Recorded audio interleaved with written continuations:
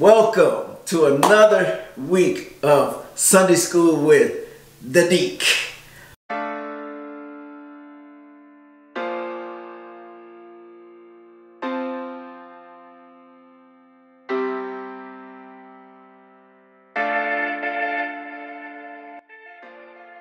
I want to first of all thank everybody for all the wonderful responses that we've been getting over the past few weeks. And thank you for all the comments and encouragement that you guys have been giving me. It's just been a real blessing to me and to the Sunday School ministry. Now, I do want to remind you to hit the subscribe button at the bottom of the page and the little bell, and that way each week you'll be notified when the Deacon has uploaded another lesson. I do want to say Happy Mother's Day to all the mothers watching today. And if you still have your mother, consider yourselves blessed.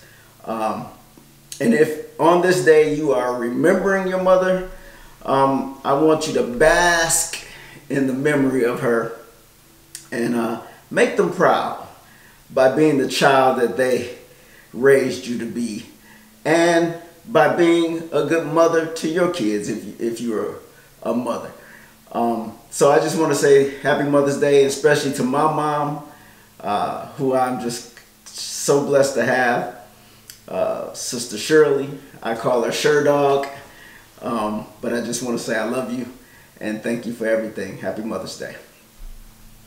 All right, let's get into the lesson. This is our second week in the book of Zephaniah, part 2, if you will. We spent the last week digging deep into the words that God had to give to Zephaniah, to give to the people of Judah.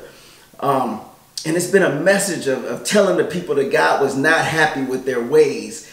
God had not been happy for a long time, but yet he continued to bless them and continued to send them prophets to tell them that they need to get their act together. The people continued to do what they wanted to do and didn't heed to the warnings of God, and that's kind of how we got to where we are today. Last week, we went over the first 8 verses. And so the lesson ended in verse 8, where God told Zephaniah to tell them that the day is going to come where he's going to pour out all his indignation, all his anger on all the people, all the nations, not just Judah, but all the nations. And one of the words you're going to hear here in this lesson is the word remnant. Remnant is a piece of something that's left from a larger something, right? And that's the Deacon's definition. You hear the word remnant all the time in the carpet industry, right? When you put a carpet down in your house and then there's some pieces of carpet left over, that's called a remnant, right? So it's not the whole carpet, but it's part of the whole carpet, right? That was left. So here in this lesson, God refers to the remnant as those few people that he will still have that are going to worship and honor him. So let's go ahead and get into the lesson. First, let's read last week's, the ending of last week, which was verse 8, just to refresh our memory of where we left off. I'm going to read verse 8 for you, and it says, "Therefore, wait upon me, said the Lord, until the day that I rise up to the prey. For my determination is to gather the nations, that I may assemble the kingdoms, to pour upon them mine indignation, even all my fierce anger. For all the earth shall be devoured with the fire of my jealousy."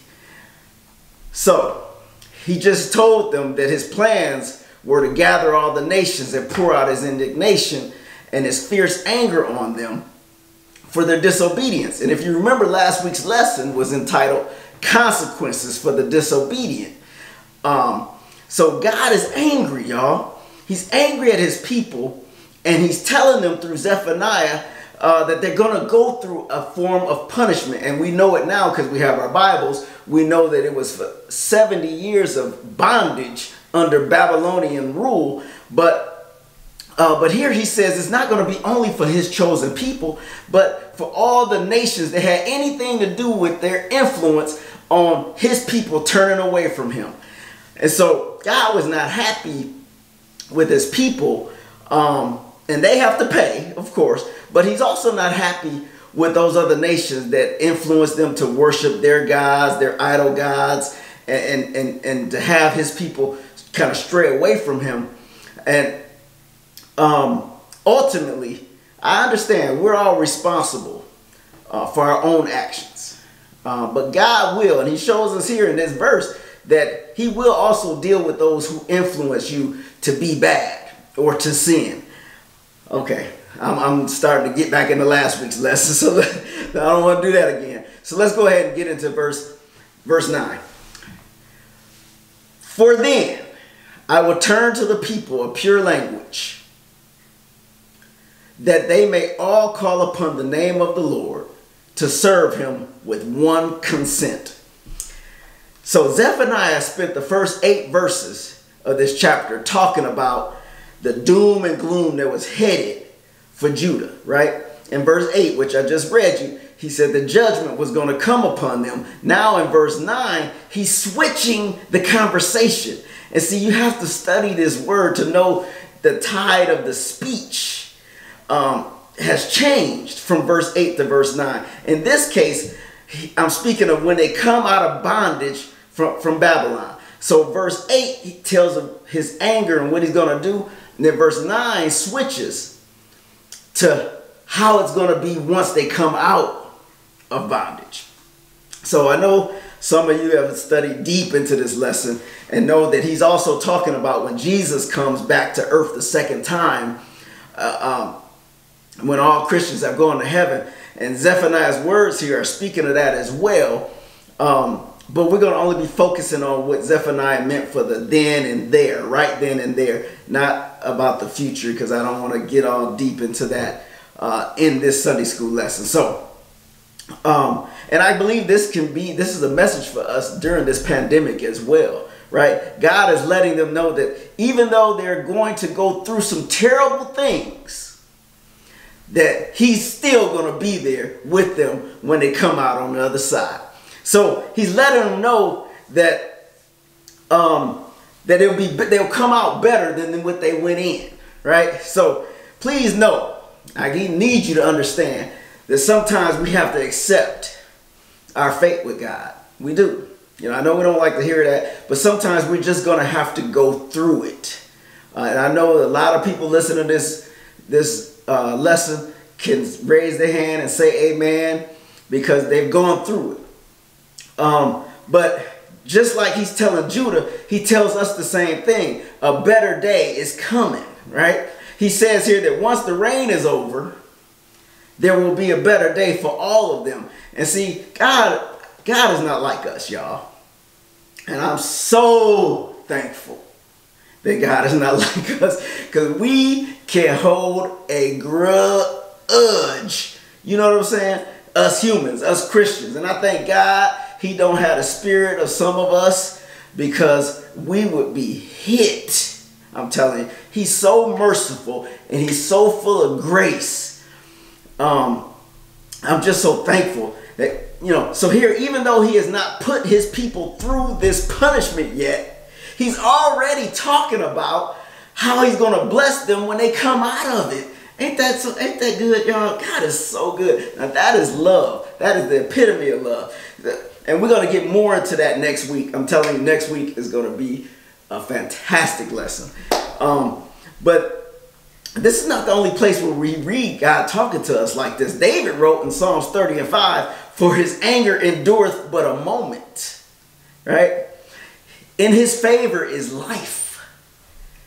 Weeping may endure for a night, but joy cometh in the morning. See, God is not like us. He said his anger only endureth for a minute, just for a moment. You know, as bad as these people were, he's not going to stay angry with them.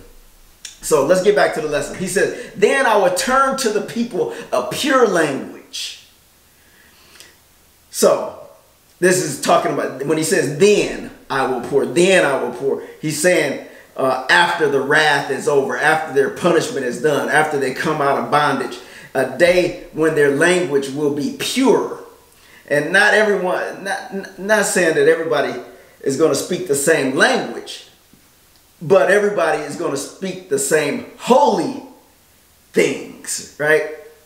Everyone will speak godly things and not negative stuff, right? So a day when their speech will reflect God, the God that they serve. Let's talk about that for a second. If you think about it, from our lips comes some nasty stuff. Let's just be honest. Some terrible things. And I'm talking about the things that come off the lips of the people that call themselves Christian. That's the only people I'm really talking about right now. Let me just say this. Many of us get our language from those who we grew up with, right? So if your mom and daddy cuss like a sailor, then most likely the kids gonna cuss like little baby sailors. You know what I'm saying? But here's what I don't understand. Because God is our Father. But yet we don't speak godly things. When Jesus walked this earth, he spoke nothing but love. He spoke nothing but peace and goodwill towards men. Our speech needs to mirror that. Because we're his children, right? Unless we ain't living in the same house as our Father. You know what I'm saying? You see where I'm going with this? Maybe if we don't spend much time around them, we don't talk like them. Come on, somebody. Am I knocking? I'm knocking. I know I'm knocking, but am I coming in? So, I'm just saying. But anyway, my grandmother used to say, if you throw a rock in a crowd of dogs, the one that it hits will holler. So, I can't hear no hollering, so maybe I ain't hitting nobody. Anyway, Zephaniah speaks of the day when God's people, their speech will be purified. Not just a few, but the whole nation will be back where they need to be. And please remember that sometimes God puts you through something just to get you back where you need to be.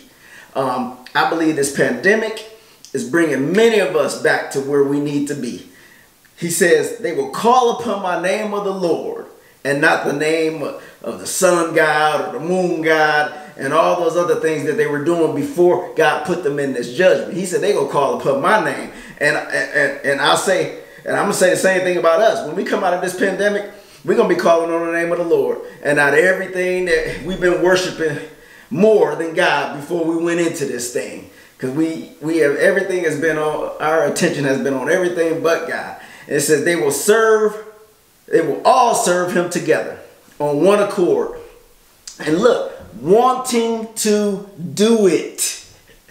Not out of obligation, not because, but because they want to. And they won't be going to church out of obligation. Not because they got to sing that week or they got to usher that week. People feel like they don't have to come to church on the weeks that they ain't got to do nothing. Or they have it in their head that they're going to give God 2 weeks a month. That's all he going to get. And, they may mix him around, but he going to get his 2. And come hell or high water, I'm just going to give him 2. Man, but what do you do when it has 5 Sundays? Whew, that puts a dilemma in the mix. Okay. And I can't say that I wouldn't be like that either if I didn't serve as a deacon or a Sunday school teacher where I have to, which forces me to be there every week. But I grew up in a house where Sunday meant church. And that's all I know. And now I'm putting the same thing into my kids. I digress. But here God is saying that won't be the case anymore. People are going to come to church because they want to. Verse 10. From beyond the rivers of Ethiopia, my suppliants, even the daughter of my dispersed, shall bring mine offering. Okay, so here he's saying there will be a day when all of Israel will return to God. That's what we just talked about. He said he's going to purify their speech. It says even the northern and the southern kingdoms are going to come back together. And see, this is a glimpse of what's happening at that time. You remember when God had scattered the people in Genesis chapter 11 with the Tower of Babel? If you don't remember, I'm going to tell you that the people tried to build a tower up to heaven. And God got really angry and said, you know, if they're acting like this as one to do this type of thing, then what other type of evil things could they do if they really put their heads together? So it was at that point in the Bible that God confused their languages, right? Because up until the 11th chapter of Genesis, everybody spoke one language. But in the 11th chapter of Genesis, God confused their languages so that they couldn't understand each other anymore. And they could no longer try to accomplish the things that they were trying to accomplish. So, but up until that point, the whole world was only going to speak one language forever. Now here in this verse, God tells Zephaniah to tell them that no matter where they are, no matter what languages they're now speaking, they're going to all come back to God at this point in time. And they're going to come from beyond the rivers of Ethiopia. And that's just God's way of saying he's going to call the people back from wherever they are at that time, all the areas of the earth. And then, like I said here in verse 9, it says they will all be on one accord. He calls them suppliants. A suppliant, and I looked it up, is someone who begs or prays for something. And to be a suppliant is to humbly pray and ask for forgiveness. So, here, by God calling them suppliants, he's saying that the people are going to come back to him after this time in bondage with a humble way of asking him and begging him for forgiveness. They're going to be a different kind of people. They're not going to be full of pride. And so he's already telling them how they're going to come out of this. How many people, you know, it's a good guy that's at least going to tell you, hey, I got to punish you for what you did. But also tells you, hey, this is how you're going to come out of it. This is how I'm going to do it. This is how you're going to be. And all of that. I mean, he doesn't have to give them this, but he's giving them this. And then here he says the offering that he refers to in this verse, he's talking about themselves. God loves it when he has you. Not just a piece of you, but all of you. And when you can offer yourselves as an offering to God, you know, don't get me wrong, the church needs your offering, your monetary offering.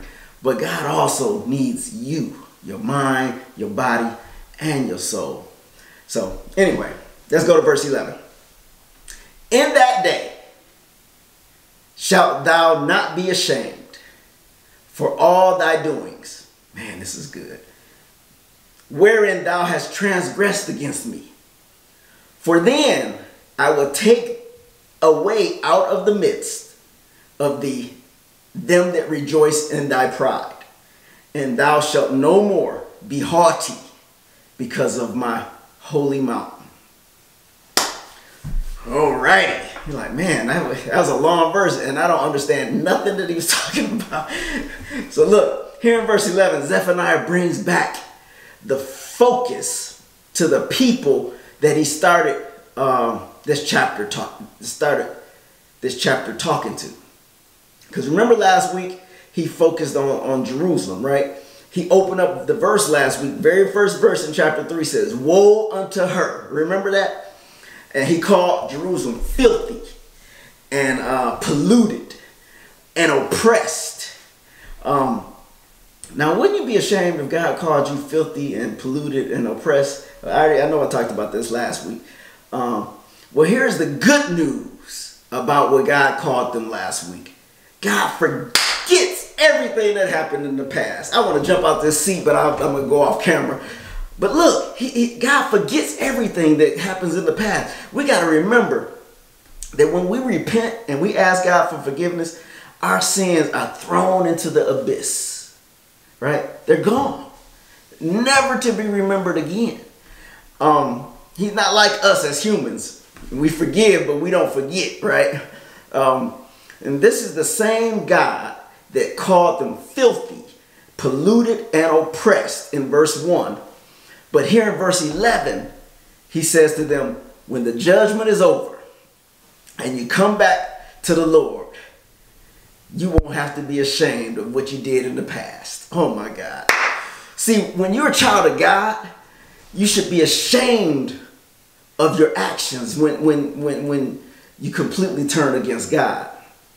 And like I told you last week, these people were not ashamed at all. These people loved what they were doing, and they couldn't get enough of it. If you remember last week's lesson, in verse 7, God said to Zephaniah to tell the people that he surely thought that they was going to get their act together after he saw what he did to all them other nations. He said, I surely thought that y'all was going to get your act together. But they didn't. You remember that? So think about that and think about this verse. In this verse, God is saying those days will be over. That they won't have to be ashamed by their actions anymore. They won't have to be ashamed about what they were doing in verses 1 through 8. Because he said, you're not even going to resemble those type of people that transgressed against me. You're not even going to look like that anymore. And if for some reason, and that's when we get into the second part of this verse, if for some reason there are a few people who still want to revert back to their old ways, you don't have to worry about them because they will be removed. That's what the verse says. That's what the verse says. Look at it. Look what it says. It says, all the people who are filled with pride, all the people who are arrogant, all the people who are haughty, thinking that they're better than others, right, will be gone from their midst. That's what the verse says. And it's hard to get prideful, arrogant, haughty people to serve the Lord. But you know why? Because that would mean it would have to be about something or somebody other than themselves. See, God can't use people like that. Christianity is all about others. And Christianity is selfless. It's about others. And so arrogant and prideful and haughty people are about themselves. That's who they're about. And so the two don't mix. And so, they want praise for themselves, so it's hard for them to give praise to God. And so God understands this, and so he tells Zephaniah to tell the people that those people will be removed from your midst because it's now going to be back to being all about God. So in verse 8, in the first 8 verses of this chapter, they were being judged about being for themselves and not being about God. And so we as Christians should never be satisfied in sin. Even though all the leaders in Jerusalem were sinning against God, no one has shamed in doing that. They didn't care, right? So, but when you're a true child of God, you don't enjoy living in sin. There's always something on the inside that's just pulling at you. And that's the Holy Spirit pulling at you about this ain't right, right? So if you're a pig, you love being in the pig pen. You love slop. You love mud. And I'm talking a real physical pig. But if you're not a pig, I dare say Christians, we're not pigs. So you don't love being in the pig pen. You don't love being in the mud. Now, you might be in it, and it might feel good at the time, but something about it just don't make you feel at home. And so God is telling us here that there will be a day when you will no longer have to be ashamed for the state in which you find yourself in. And that's so good. He said, once I bring you through this, you ain't got to worry. You don't have to walk back to me ashamed, because to me, it never happened. And so lastly, I just want to comment on the verse about being haughty because of the holy mountain. if you read that verse. See, these people of Judah were very prideful, and they were very prideful people, because many felt that they were better than other nations because they had the holy mountain. What's the holy mountain? Jerusalem, Zion. God, that's where God, and that's where the temple was. And so they knew God was there, the temple was there, and that was their place of residence. And so they felt like they were better than other nations. And so the holy mountain represented God, and it was understood by everybody that God's people lived on this holy mountain, and it separated them from others. And so he said they had become haughty because of the holy mountain. And they looked at this difference in themselves to make them feel like they were better than other nations. And so God is saying here in this verse that they're not going to have to worry about that attitude anymore, because guess what? The holy mountain's going to be gone, because when they get put in bondage, the whole country of Jerusalem going to be destroyed. There won't be a holy mountain. So what are you going to be all haughty about? Oh, man. But I'll try to bring this to the day. And let me just say that we should not get caught up in our own holy mountains, feeling like that we're better than others because our church building is better than somebody else's church building. You got 3,000 seats and somebody else had 30 seats. It's not about that, you know. You got all these amenities and online services and streaming and all the various things that are offered, like childcare or youth programs, or having 3 or 4 services during the day, or 5 or 6 choirs, or thousands of members. I mean, we can't get caught up in our holy mountain. You can't sit there and say to someone, y'all don't have such and such, or y'all don't have. You can't be that way. Everybody, God didn't make every congregation the same. And nobody is better in God's eyes. He's not a respecter of persons. Anyway, I digress. Let's go to verse 12. Make sure my timer is working here. Don't want to get off. Don't want to go too long. All right. So let's go to verse 12. Verse 12. I will also leave in the midst of thee an afflicted and poor people, and they shall trust in the name of the Lord. So basically what he's saying here is that once he has removed all the arrogant people, all the haughty people, all the prideful people, what is going to be left is nothing but the kind of people that can trust and serve God. The lowly, the humble ones who don't think highly of themselves. That's the type of people that God wants to serve him. And he uses the word afflicted and poor, but that's just another way of saying lowly and humble, because when you're lowly and humble, you can trust God. You don't trust in yourself. You don't trust in your money. You don't trust in all these other things in your life. You give it all up to the Lord.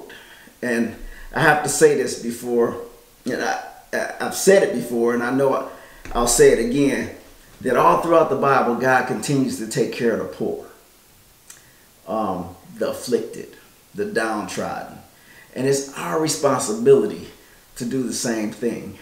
Because if you look at the attitudes of the poor and the afflicted and the downtrodden, it's all an attitude of need. An attitude of not being about themselves. And so, knowing and understanding that, knowing and understand that they need help, the attitude that we as Christians need to take is that we need to realize that we have everything we have not because of us, but because it was given to us. And we should all have a thankful nature because God has looked at us and supplied all of our needs, right? Jesus taught us in Matthew chapter 5 about the Beatitudes. It was so important that this was Jesus' first sermon that he ever did, and he opened up his first sermon he ever did by talking about blessed are the poor in spirit. So what does it mean to be spiritually poor? To be poor in spirit is to recognize that you're utterly spiritually bankrupt. before God, and you understand that you have absolutely nothing to give, to offer him that's worth anything. So being spiritually poor is admitting that that because of your sin, you are completely bankrupt spiritually, and you can't do anything without God. So Jesus is saying that he opens up his Beatitudes with that, saying no matter what your status is in life, you got to recognize that you're spiritually poor. You're spiritually poor. And when you be able to realize that, you can come before God in faith and receive the salvation that he came to offer us. But then he also followed up that first beatitude with the second one, which was blessed are the meek. And that's the type of people that he's talking about here. Lowly and downtrodden. People who are meek have that type of attitude. And then he also comes with blessed are those who hunger and thirst for righteousness. So this Bible is just so awesome. Bible's so awesome, but I won't get into it. Let's get back into the lesson. Verse 13 and our last verse. The remnant of Israel shall not do iniquity, nor speak lies, neither shall a deceitful tongue be found in their mouth. For they shall feed and lie down, and none shall make them afraid. So, the word remnant here, I told you, is important in both the Old Testament and New Testament. But the concept of remnant was introduced with Noah and the flood. In that story, if you remember, God destroyed all of the evil population, but he saved the righteous, which was Noah and his family. They were the remnant that he saved, because God's word has to go on. And so the idea behind this remnant is that God will always be faithful when his people are not. He's going to always have some folks that's still going to talk about God, love God, worship God, depend on God, trust God. He's going to always have a few, even if everybody else around him is not. So when people turn away from God, it's not going to nullify God's promise, because he's going to always be there for his people. And so even though sometimes God will push a harsh judgment on his people, like he did here in this book of Zephaniah, maybe like he's doing to us now, he does that with the purpose of purifying them, trying to make them better. He'd rather purify you than destroy you. God is going to always ensure that there's a righteous remnant that's still around to survive. But what a glorious day that's going to be when we can look around and see none of the things that are listed here in this verse 13. God is saying that that once he removes all of the arrogant, all of the haughty, and all of the prideful people. I mean, he opened up the verse talking about how he's going to, our speech is going to be pure. So he's going to remove everybody that prideful and haughty people that don't want to be humble and lowly. And so we can all be on one accord. He said, I'm going to remove all the haughty, remove all the prideful, and you can get back to pure worship. He says here that people will do no wrong. They will speak no lies. They will have no deceitful tongue at all. And that's far different than when we are today. I ain't even going to talk about some elected people that lie all the time, but it is far different from where we are today. It seems like everybody wants to do wrong. Everybody is lying. People lie when they don't even have to lie. You ever met somebody who lie about their name? I mean, they lie about anything, right? They lie when they don't have to lie. If you're going to lie, at least save the lie for when you need to lie. Don't lie when you don't need to lie. I mean, come on. But you got people who will lie about anything. I know people who've been lying about everything they've done just to be able to get into conversation. feel like if I don't say I did this, I can't be in the conversation. Just don't be in the conversation. You ain't gotta lie. Or you just want to make yourself look better than what you are. I don't know. It's just not worth it. It's not worth it. The only person that we should care about is what God thinks about us, not what other people think about us. But this verse here says that there would be no deceitful tongue found anywhere. And this is what life is going to be like in heaven. And that's kind of, and I'm not really going deep into this book of Zephaniah, but Zephaniah is also talking about the day when all of us Christians are in heaven and Jesus comes back to earth a second time. This is how it's going to be, but I'm not going to get into that. Nobody's going to be telling a story. Nobody's going to be telling a lie. Everything out of everybody's mouth will be pure. He goes on to say, they shall feed and lie down, and nobody should make them afraid. Now, this is where we're going to be when we go to heaven, y'all. God gave us a glimpse of this when he had David write in the 23rd Psalms, for he maketh me to lie down in green pastures. I will fear no evil. And that's just a glimpse right here. When he tells them that in this day, he'll be so pleased with his people that he's going to supply their every need, that he would just have them lie down. And he'll bring them food to them on a daily basis. And nobody should be afraid of anything. And right now it seems like we live our lives in fear of what could happen to us. I've done it too, right? We live our lives thinking about what possibly could go wrong, always trying to guard against this and guard against that. But I'm telling you, you could be the healthiest person, eat the healthiest things, and that you can still die that day. Now, being healthy, exercising, and all of that, it gives you a better quality of life while you're here, but you can't do anything to change a single minute of how long you're on this earth. Anyway, I just threw that in for free.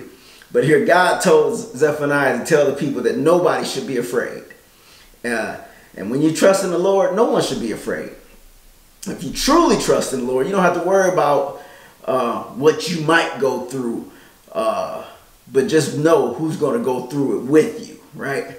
I know that's hard to do, but that's the attitude we should try to get to. And that's a totally different picture than the picture you see in the first 8 verses, because the people were full of lies at that time and full of deceit. So that kind of ends our lesson for the week. There was a lot in those 5 verses, but it was something that we can all learn from. I hope that you're enjoying these lessons. I really look forward to next week's lesson as we close out our 3-part series on the 3rd chapter of Zephaniah. And remember to please continue to share these lessons with people. Maybe there's other churches who are not having Sunday school during this time. Just forward the link or hit the share button or whatever. And let's just try to continue to get that word out there for folks. Because this word does speak to us if you really listen. And God has blessed me with the ability to kind of break it down in more of a way that you can understand it and see what it means for you today. So please continue to share these lessons. Please continue to comment on them, because like I said, it helps me, it encourages me, and it also entices other people to look at it. So anyway, with that, let's continue to pray for each other during this pandemic as we continue to fight our way through. Remember, we have Bible study and prayer on Wednesdays, and then Pastor will be doing his normal sermon and everything on Sundays. And like we say every week, may the Lord watch between me and thee while we're absent one from another. Amen. And this concludes Sunday School with the Deacon.